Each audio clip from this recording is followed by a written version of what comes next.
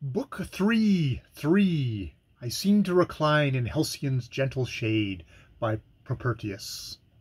I seem to recline in Hlcn's gentle shade, where flows the brook of Bellerophon's horse, to have the powers in my sinews, so great a task, to declaim of Alba's kings and deeds of kings.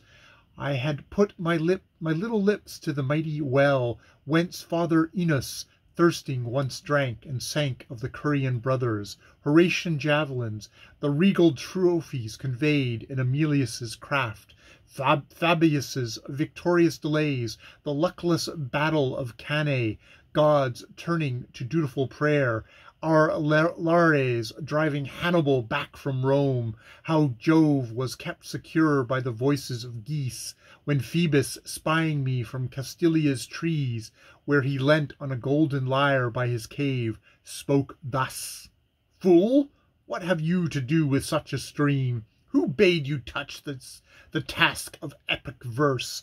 You may not this way hope for fame, Prprts. Soft the meadows your small wheels must wear, that your little book be often thrown on the bench by a lonely girl who reads as she waits for her man. Why has your page rushed out of the course prescribed? Your talent's skiff is not to be overladen. Let one oar scour the water, the other sand. You'll be safe at sea, the tumult's vast." He spoke, and with his plectrum showed me my place, where a path was newly made on the mossy ground. Here was a verdant cave, studded with gems, and tambours hung from the rocky vault, the Muses' emblems, Father Silenus's likeness, in clay, your reed pipes, Tegan Pan, and Our Lady Venus's swift doves, my friends, dipped their rosy bills in the Gorgon's basin. 9 diverse girls, each allotted her rule, busied soft hands about their proper gifts. One picked ivy for the wand, one tuned gut for song, a third both her hands twined roses. One of this troop of goddesses touched me firmly. By her face I assumed she was Calliope. You'll be content to be always drawn by snowy swans.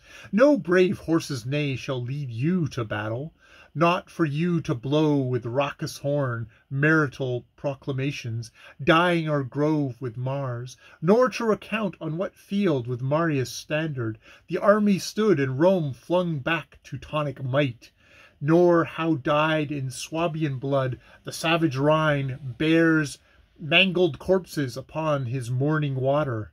For you shall sing of garland lovers at someone's threshold, and drunken calls for retreat by night, that he who wishes by skill to gull harsh men may learn by you to charm out locked-up girls. Thus Calliope, and drawing lymph from the spring, she moistened my lips with Hlcn waters. That is Book 3.